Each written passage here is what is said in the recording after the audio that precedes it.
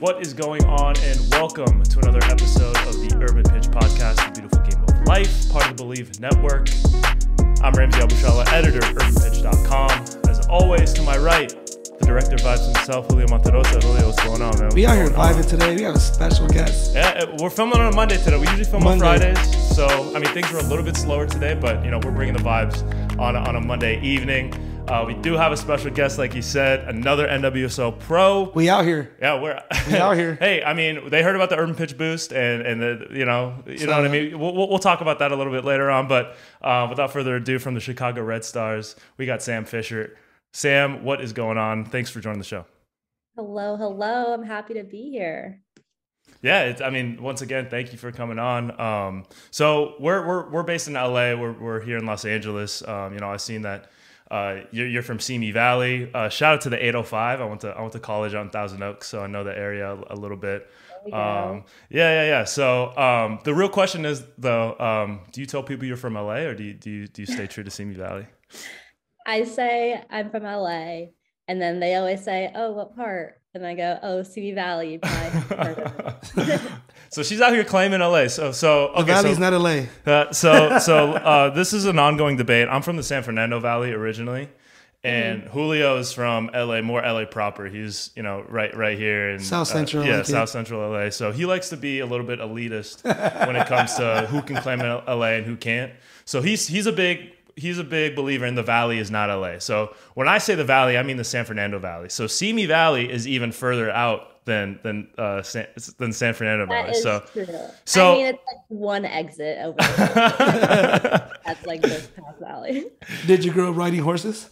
I've been to Simi Valley, and I've been driving around next to a horse next to me. No horses. Not that I know. All right. Yeah, so talk about Simi a little bit. You went to Grace Brethren. You know, it's a smaller high school, but they do have it's a pretty powerhouse. You know, whether it's football, basketball, soccer, they're continuing to churn out some athletic you know, talent. What was that like in Grace Brethren, and how did that prepare you for college and the next steps above that? Yeah, so Grace Brethren was a very, very small, like no one really knew about it, private school in Simi Valley.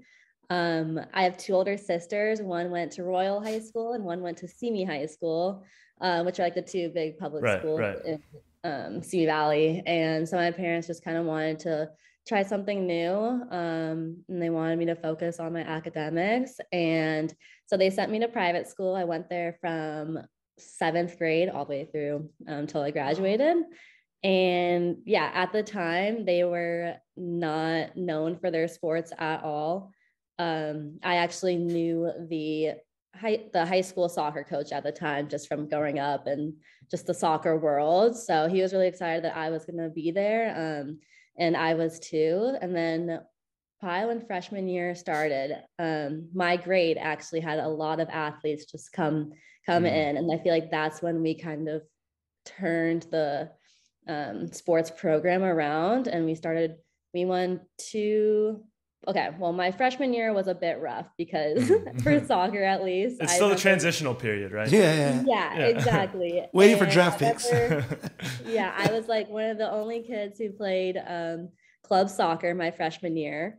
We were playing schools like Oaks Christian. So that was one game we lost 10-0. I'll never forget it. And then I think we moved down divisions and got some more players, and we ended up winning 2 CIF championships. Lost my senior year, but made it to state 3 years also.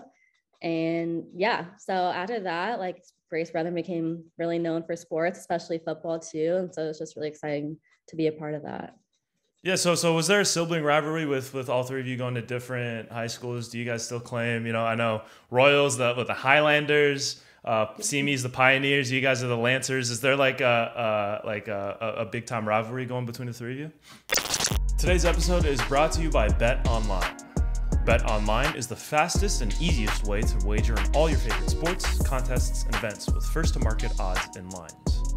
Find reviews and news for every league, including Major League Baseball, NFL, NBA, NHL, combat sports, esports, and even golf. BetOnline continues to be the top online resource for all your sports information, from live in-game betting, props, and futures. Head to Bet Online today or use your mobile device to join and make your first sports bet.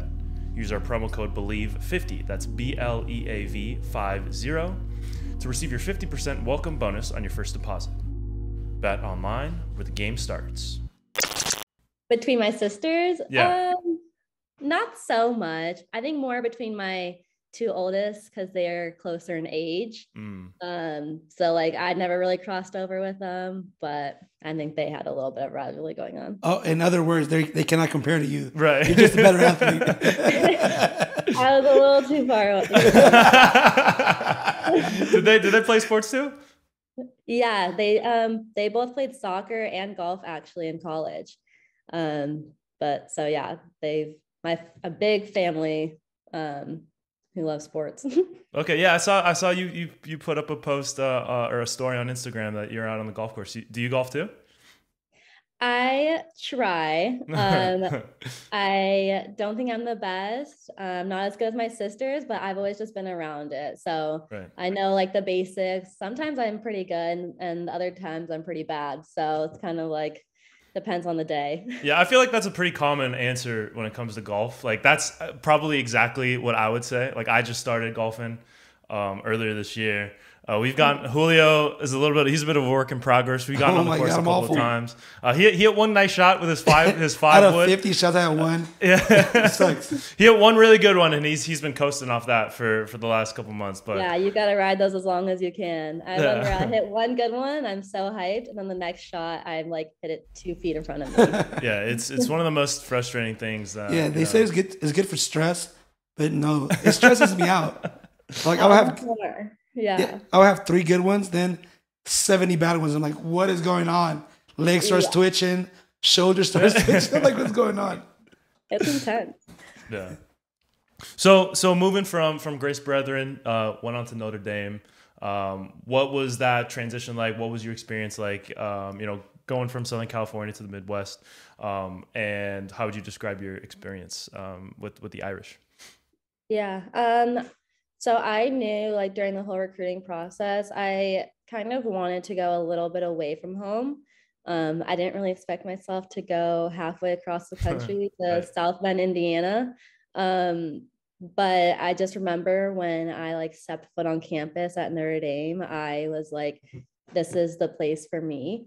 It's a hard feeling to like describe, but I just knew like that was going to be my home away from home. And I'm so happy with my decision, and it was a big transition. I was able to go, we had this thing called Summer Bridge.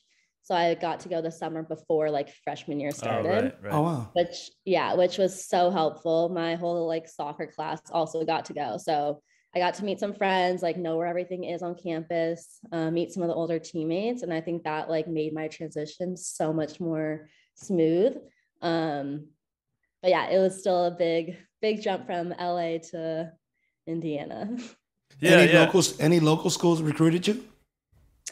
Pepperdine was probably the closest. And then, yeah, that was pretty much like the most local, I would say. Was there anywhere else that was pretty close, or was it the second you stepped foot at Notre Dame, that was the one?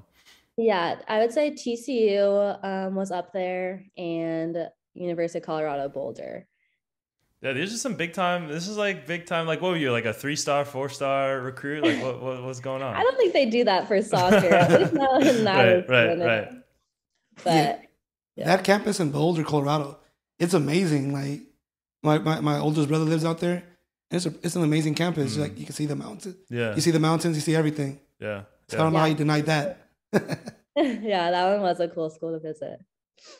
So talk about some of the college experience, because I know with you specifically, you had you were in college when COVID hit, and I think that's something. So Julio and I mean, we didn't go to Notre Dame, we didn't go to these big power. We weren't getting recruited by big powerhouse schools when we were in high school. Small schools. We wanted to be humble. Yeah, we wanted to stay local, small schools. But I mean, we both played college sports, and one thing for me, I couldn't imagine what it was like, not only going to school during COVID, but playing sports. So how did that kind of throw a wrench in your plans? How were you able to overcome that? And what was that overall experience like for you? Yeah, I would say there's a lot of good and there was a lot of tough moments during that. And I think, I mean, when it first happened, we were hearing about it during spring break. It was like the week before spring break when COVID was first becoming a thing. And it was my junior spring. So we'd been grinding through spring. We had our first spring season game. Our team was feeling awesome and we did really well in that game. And then we went home for spring break and then they basically told us we're not coming back. And I mean, at the time they told us it could be a couple weeks and then we'll probably bring you back, something like that. And then as time went on, we were like, okay, we're not going back to campus, and we all had to figure out a new plan. So for that, soccer wise, it was pretty tough just because as a team, we were making such big strides, I felt like. And then to have that all come to a stop halfway through your semester was pretty tough. At the time I was a captain and I was trying to figure out how to keep the team motivated, how to make sure our team's still making strides, even in the midst of a pandemic. So that came with a lot of challenges. And then luckily when we came back to campus, we were one of the few conferences in the East, being the ACC, that continued to play during fall. So I'm so thankful for that. I don't know how some of these other schools did it. It would just be practicing and not having any games sounded so tough. So we got to play that fall, not knowing when we would finish our season, but we just took that fall for what it was, tried to make the most of it. And then we continued in the spring, did well. And I guess in the midst of it, all the good was, I also found out that we were going to get another year of eligibility, which was amazing. I had thought I was still trying to decide if I was going to enter the draft that year.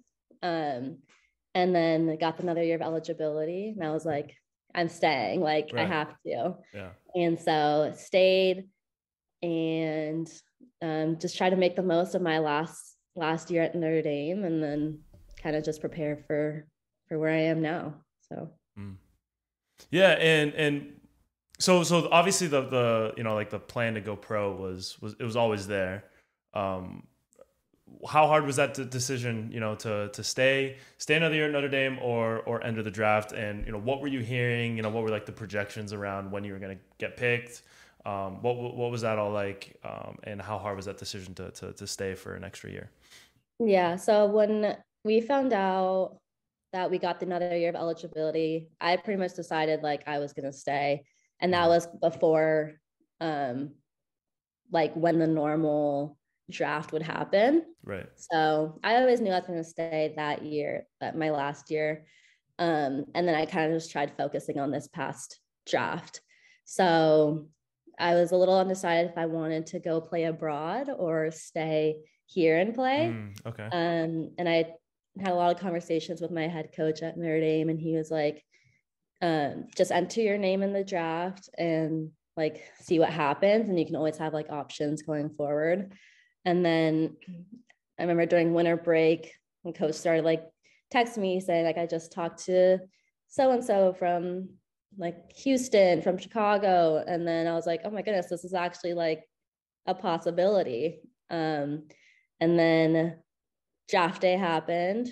I remember seeing my name on the projected to go first round. And so I was like, this is kind of crazy. I was with my family, and then picks started to come in, and I ended up getting picked 19th, by Chicago. And I talked to them that morning. And I just remember thinking I really just kind of wanted to play in Chicago or LA or San Diego. That would be it. Yeah. And so when Chicago picked me, I was elated. It was a surreal feeling.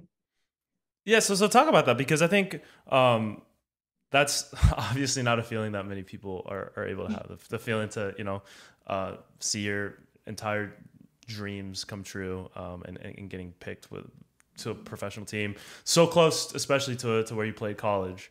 When did you know that going pro would be an option for you, and what was it like to kind of hear your name get called and actually, you know, realize that this is going to happen? I would say it probably became a realization around my probably end of my junior season. And then I went into my senior season. I was like, oh, if I have a good year, I could probably get picked higher. Or, I mean, I feel like going to play overseas was always an option for me as well. And then hearing my name, it's kind of a funny story. So we were like on this Zoom so that you could have like your reactions for when it happened.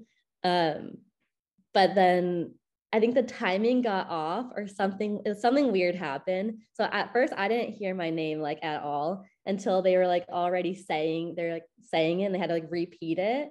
And I was like, oh gosh. And then we heard it and then we were all excited. So it was kind of like a funny situation, but it took a few days, I think, for it to settle in that I had just gotten drafted to play professional soccer.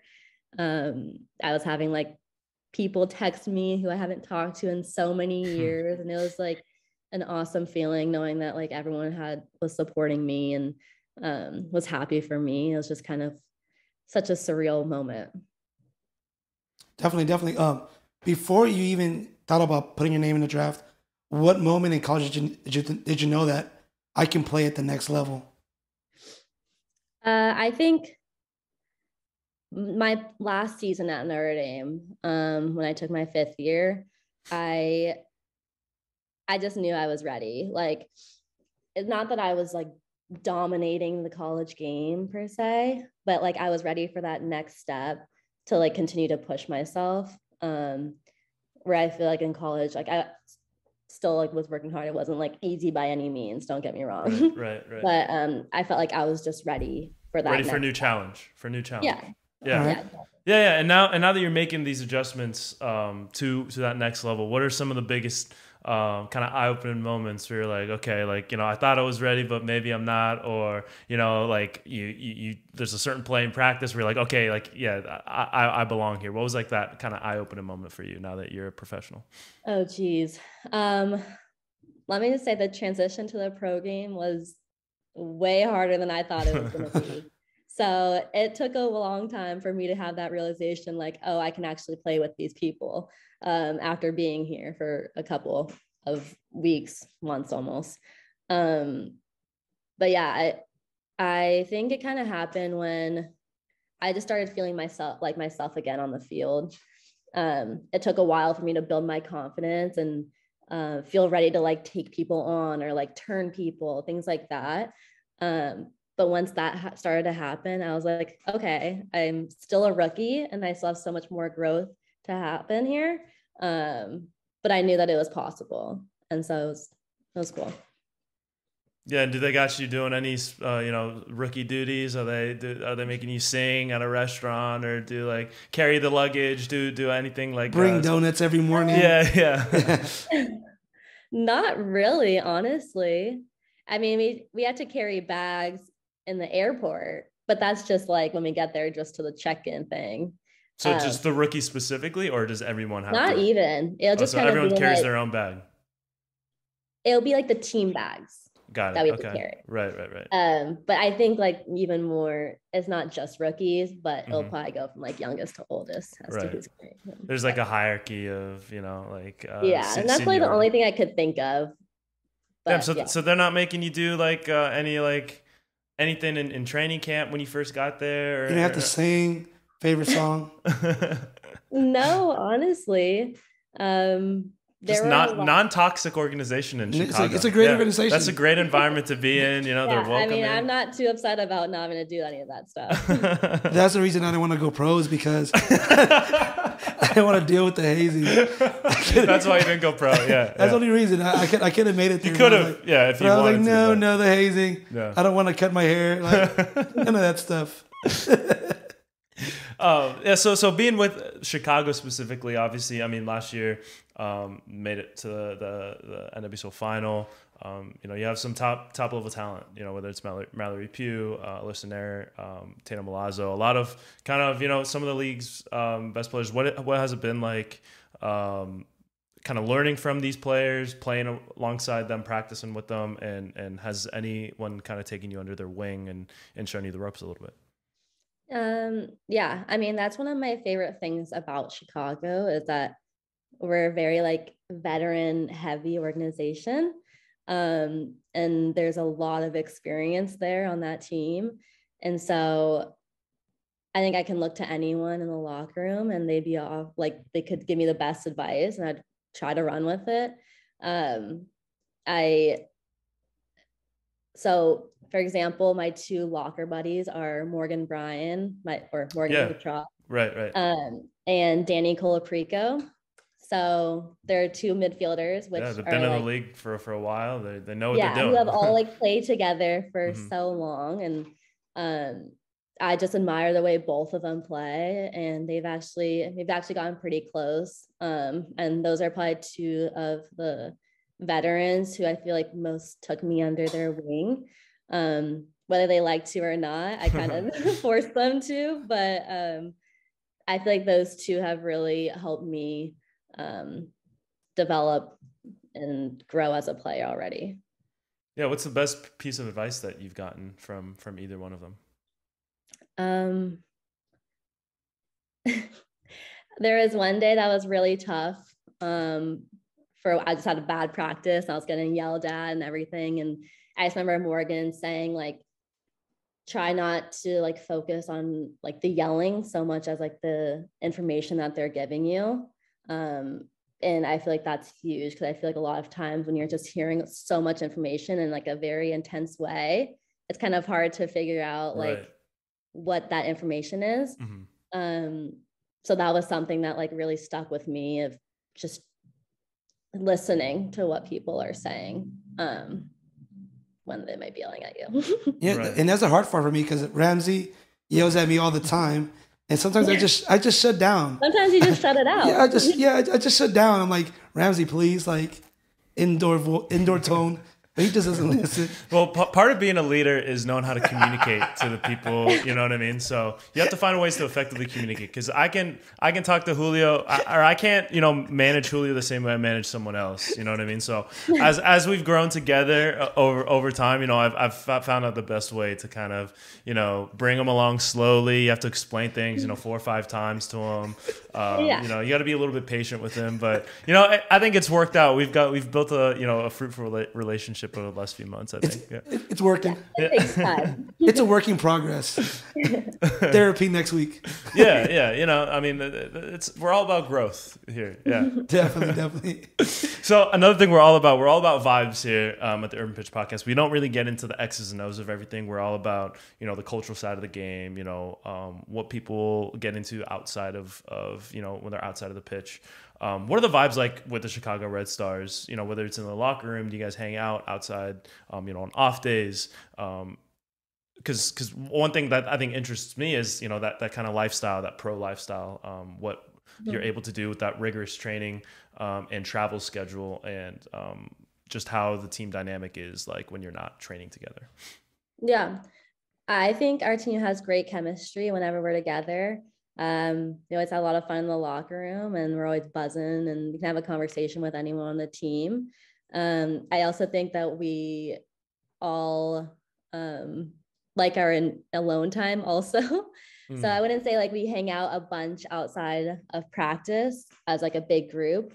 But I definitely have found a few people who like I can always ask them to do something and they're always down, vice versa. And I think I'm glad that I have found those people because it's kind of like with like the pro level, it's such a hard training and you get so tired. So I feel a lot of time you just like want to go home and just like take a nap for the rest of the day type thing. But it's good to have the people to make you do stuff outside of soccer. And I found some of those people, which has been nice for me.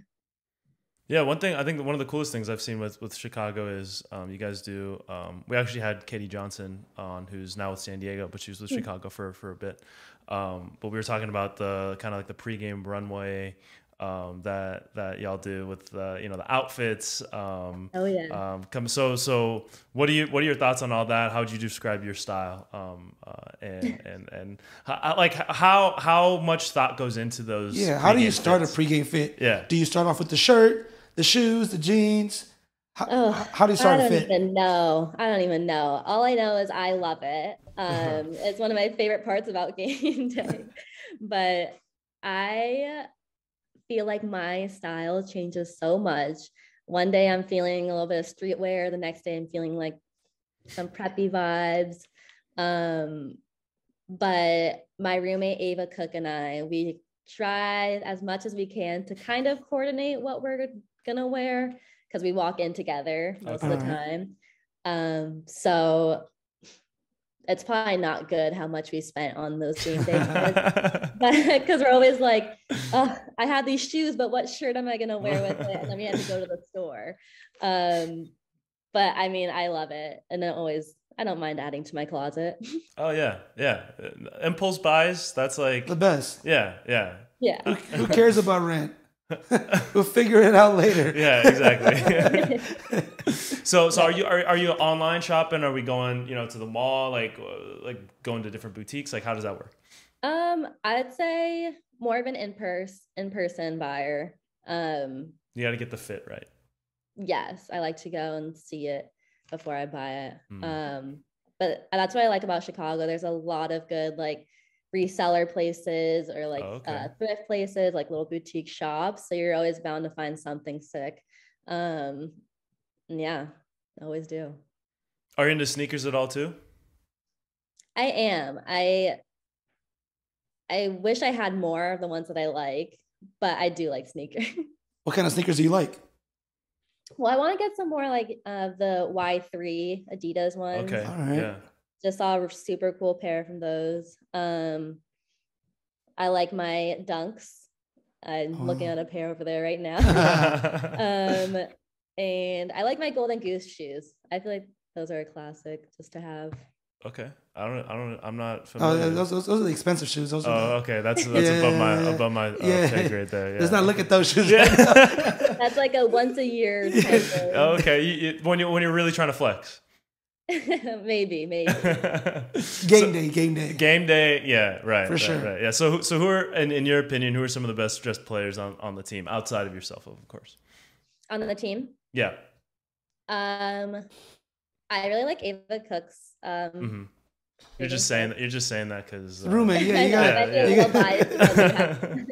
I gotta live with her. Yeah, right. I think Tatum Milazzo has some great ones. Yeah. Always excited to see what she comes in with.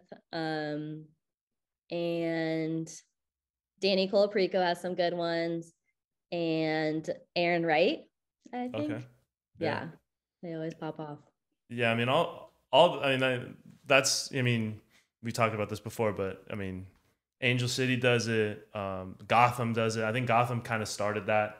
Yes. Last year they did that kind of whole red carpet type thing. Yeah. Where I think they might have been the team that popularized it. But I think you, Angel City, and Gotham are kind of like the leaders and all that. And I'm making a push to spread this across a little bit more across the league, because some teams think it's a little bit unprofessional, that's a distraction from the game. But come on, like, we're trying to see Fitz get off. We sent the email out. We haven't got a response yet. Yeah, we're still waiting. We're Katie was talking about how San Diego is very professionally run, and maybe that might be a little bit too distracting in the minds of the front office. But we sent out an email. Still waiting to hear back. I'll send.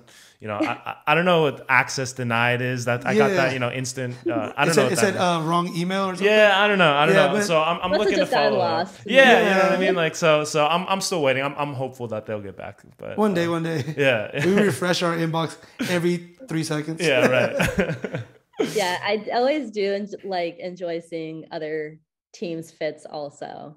It's always fun to look out on the Instagram. I remember going to Gotham and like their red carpet was out there. I was like, oh, so this is where they do their photo shoot before games. So it was really cool. Does it get competitive with like with the Red Stars? Like, do you guys do you feel like, you know, it's more like keeping up with the Joneses? No, I wouldn't say so. We all come in at different times too. So some of the time I don't even see other people's fits until I look on the Instagram later that day. And I'm always like, oh, I wish I saw that in person. No, but talking about Angel City, how was it coming back home and playing in front of your friends and family? Even though Simi Valley's not LA. Okay. It was still cool. So how was it putting them through all that traffic? This guy. No, but all jokes aside, how was it? You had friends, family coming over. How many people? How many tickets did you have to get?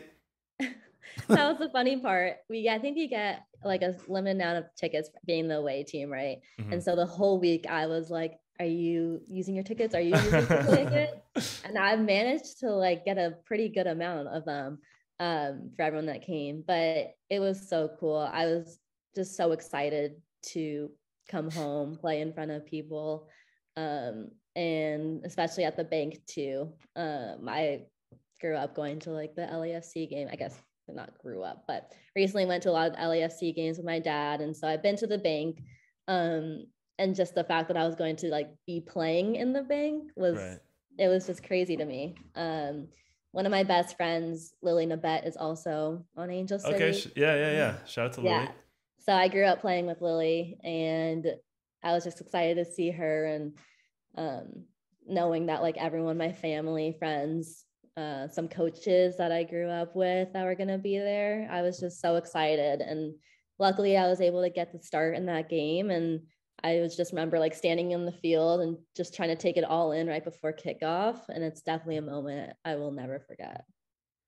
Yeah. The atmosphere I think they brought, and, you know, obviously we've covered this a bunch on previous episodes, but, you know, it's a completely unique vibe. I mean, it's not even like, it's not really comparable to LAFC in terms of like, you know, the experience. It's completely different. So I think, you know, going to LAFC games is obviously amazing. There's, you know, that's its own energy. But then when you go to LA or Angel City game, you know, it's a completely different energy. It's, you know, just as vibrant and, you know, just as you know, loud and stuff, but it's just completely like it's its own thing. So yeah, to different me, crowds. To me, that's been kind of the most eye-opening thing with everything. And it was really cool, especially being their first year.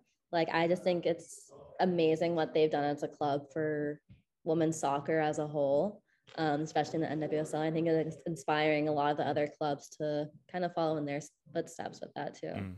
Yeah, and I think it was a few weeks ago you played, was it San Diego in Soldier Field, and that was, you know, a really big time crowd, and just, you know, just watching it, like you could tell like the energy was there. What was that like? What was that experience like playing in that crowd versus playing at the bank? What were the differences or similarities? Yeah, that was a super cool experience too. I've actually never even been inside Soldier Field like that for a Bears game or anything like that before. So it was really cool to step onto that field. And that was before the Angel City game, obviously. Mm-hmm, so that was the biggest crowd that we have played in front of all season. I think we were at like close to 20,000. I think it was, something like that. Maybe even a little bit more. I think it might have actually been the biggest crowd in the NWSL this season. I think. Oh, really? I think I saw something about that. Yeah. Chicago. Okay. Well, it sure felt like it. I thought the crowd was amazing here. And it was really awesome to see a lot of people come out to the game. And fortunately, we didn't get the result that we wanted. But it was still a cool experience, I think. And then comparing it to the Angel City game, I mean, it's an away game, right? And it can be intimidating when they're all like jumping with their arms, like swinging side to side and everything like that. But I think both were equally like amazing to play in front of and super cool because it just shows like the growth of women's soccer, you know? So it was awesome. Yeah. How do you like the growth? Like growing up playing soccer to now, How do you see that growth from then to now? It's been a lot. I feel like I've had to focus on different things at different points in my career in order to excel on the field. I think most recently has been a period of most growth, I would say. I feel like I've had to learn so much so quickly in these past few months. But yeah, because I would just say that was the biggest jump in level from college to professional. Obviously from high school to college was a big jump as well, but college to professional was like even more than I was expecting. So I just had to focus on a lot of different parts. I've had to become more of a physical type of player now in the pros. Had to be a lot quicker with my touches. I can't dribble as much as I used to. So I'm not that I'm a totally different player, but I just had to play a little bit differently with Chicago and how we want to play and everything like that. So it's been good. It's been kind of fun to see myself grow through the years.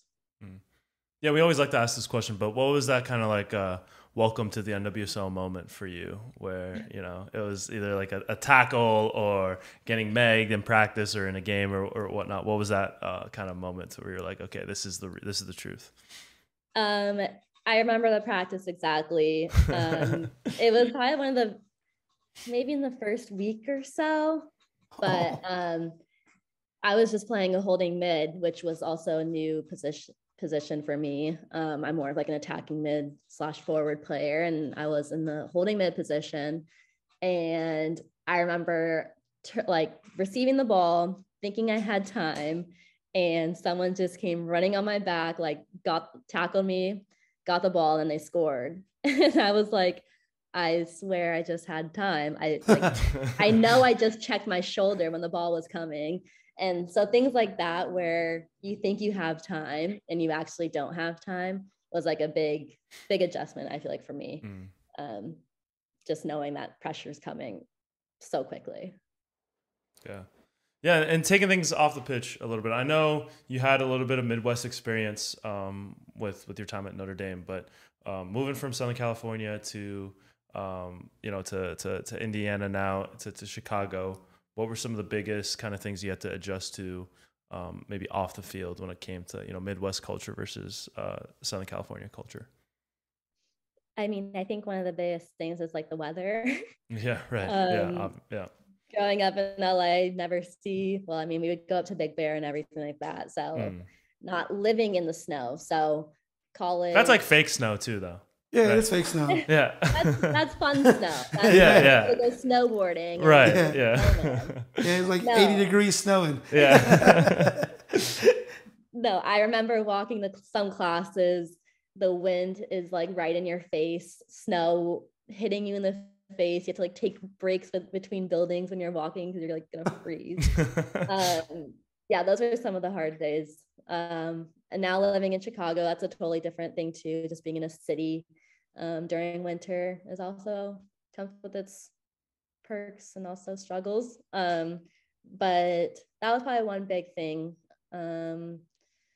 And yeah, I mean, it's tough not like having the beach at your disposal or hiking in the mountains or things like that back at home. But there's also things here that we don't have in LA. So it's it's been cool. So any advice for SoCal kids going to this cold weather states? What will be how to deal with the cold? Like, do you have to start off with a puffy jacket, or what's the secret? I would say just a good jacket and try to cover as much skin as you can. And hopefully you don't have to walk too far. That's helpful, but it's like, I feel like that's like, you're not gonna you're gonna have to deal with this. Yeah, you know what I mean? Like there's no honestly, like, it's just like all in your mindset. Like I feel like I went into it knowing like I'm from LA and it's gonna be cold out there. Simi Valley. So I just kind of like pretty much all through fall was like mentally preparing myself for it. And I think it helped a little bit. but you just have to go into it knowing that's what you're getting yourself into. Yeah, because it gets 60 degrees out here, and I'm like, ooh, what is going on with this weather? A little breeze at 60 degrees. I gotta go back home and put the heater on. But that's also another cool thing. It's like you get seasons out here. So now in Chicago, it's I can kind of feel it in the air starting to change into fall a little bit. And then once winter ends, that's like one of the best parts, because now you're like, flowers are blooming again. It's getting warmer, right? When you can put your shorts on, that's like the happiest day. Yeah. So yeah, that's cool. Seasons are overrated. Just give me summer 12 months. But yeah, well, so what would you say is your favorite part of being in Chicago? I just love living in a city. I mean, so I'm from Simi Valley, so I guess not like I'm not living in a city there. Right.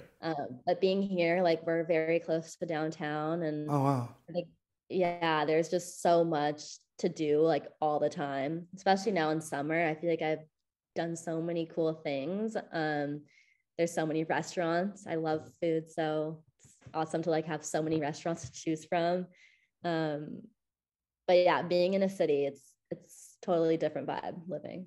Yeah. Any recommendations? Let's say that's right. Ramsey and I are trying to go to Chicago. What's the one spot What's the one spot we have to go to? Restaurant? Yeah. Or anywhere, any place. Yeah, sure. Ooh, I don't even know how to say it. I really like Il Porcellino. It's like an Italian. It's really cute, right downtown. That's really good. I always go to Foster Beach. It's like the lakefront, the beach. It's the lakefront, and you just see Lake Michigan on one side, and you turn around and it's like the skyline of the city. So that's a really cool spot to go to, depending on, I guess, when you're kind of visit. So if I take Ramsey there, do I have to hold his hand? You might have to. All right. Hey, we've set boundaries, so we have a healthy relationship, as you can tell. But real confident about ourselves. Yeah. But I mean, you were talking about food. Have you watched The Bear at all? The TV show The Bear. I have not. So I mean, it takes place in Chicago. I think it's on Hulu. But I watched, I think it's like 7 or 8 episodes. I watched all 8 in like 2 days. Have you seen any good ones that I should try? So it's, I don't know if the restaurant, cause it's like focused around that restaurant. Like a chef comes to like come back to his family restaurant. And so I don't even know if that's a real restaurant. I'm not entirely sure. But yeah. But I recommend that if you're into it. If it really exists, go to that place. Right. No. I'm talking about the show, not the restaurant. Report back. Yeah. Okay, Sam, this has been awesome. We'd love to keep going on, but I know you got things going on. We got some things going on too. But before we wrap things up, we like to finish things off with just a hot seat round where Julio throws you some quick questions, puts you on the hot seat, and then we can wrap up after there. Sounds good. All right. 3 songs before a game. 3 songs before a game? Yeah. Now by Young Thug. Grove Street Party. Oh, let's go. Let's go. Yeah. Shout out to Flocka. Let's go. There's a playlist to get a red card. That's that red card playlist right there. And then I'll say New Level. By Ferg, A$AP Ferg? A$AP Ferg, I think. Okay, yeah. all right. I think those are like classic pregame ones. Yeah, okay, nice. I want to be in that locker room. It's like a party. I thought we were going to be like Cruise by Florida Georgia Line, maybe some other like kind of like those like the Simi Valley classics. What I mean? God. All right, thin crust or deep dish? Thin crust. Nice. Right answer. All right. Chicago or LA? Ooh. I can't answer that one. I just threw it out there. Concerts. All right. Favorite concert you've been to? Houndmouth. Houndmouth? Yes. All right, you got to put us on game for that. You got to put us on game. Yeah. It's totally different than my pregame music that I just said. Yeah. It's like kind of like folk alternative type music. Nice. Yeah. Okay. Like some Mumford and Sons type stuff. Exactly, the same genre. Okay. Yeah. All right. Cool. Yeah. All right, last one. Start one, bench one, cut one. Mia Hamm, Alex Morgan, and Rapinoe. Ooh, okay. Start one. I'm going to go with Alex Morgan. I feel like she's on her game right now. Okay. Bench one will be Mia Hamm. Right. That's the go. That's the go. That one will be Rapinoe. You know, it's a tough cut. No hard feelings. It's a tough cut no matter who you're yeah, cutting. exactly. Yeah. Exactly. Yeah. Thank you so much for coming on. Really appreciate it. Any deep dish pizza spots in Chicago? We didn't even ask that. Yeah, we got Lou Malnati's. I know that one. Real important. Gino's. Giordano's. Yep. Those are the big ones.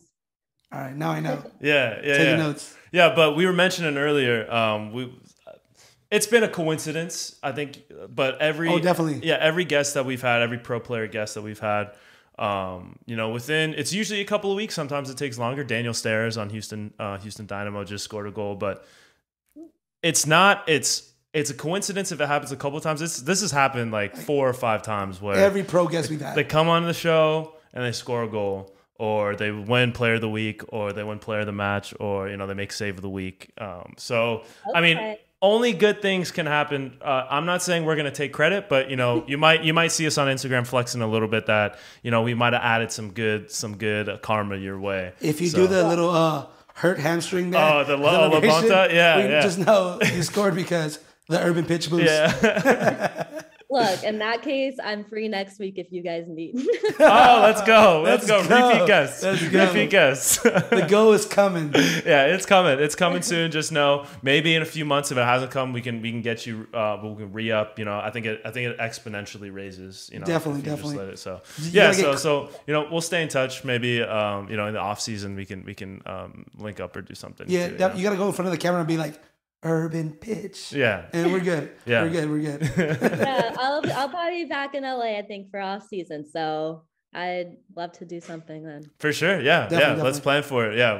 Ramsey's a goalie, so we can have a shoot off at Ramsey. Perfect. I can work on my shooting. Yeah. I'll give you confidence. I'll just leave it at that. Yeah. I could use some of that too. Right. Okay, Sam Fisher, thank you so much for taking the time. This was a lot of fun. Everybody watching at home, everybody listening, we really appreciate y'all too. Keep it tapped in. We got some more guests coming up. We got some more, solo shows coming up too. So, we're really excited to keep this moving. Sam Fisher, again, thank you so much for joining the show. For Julio Monterosa, I'm Ramsey Abushala. This has been the Urban Pitch Podcast, part of the Believe Network. We'll catch you guys next time. Let's go.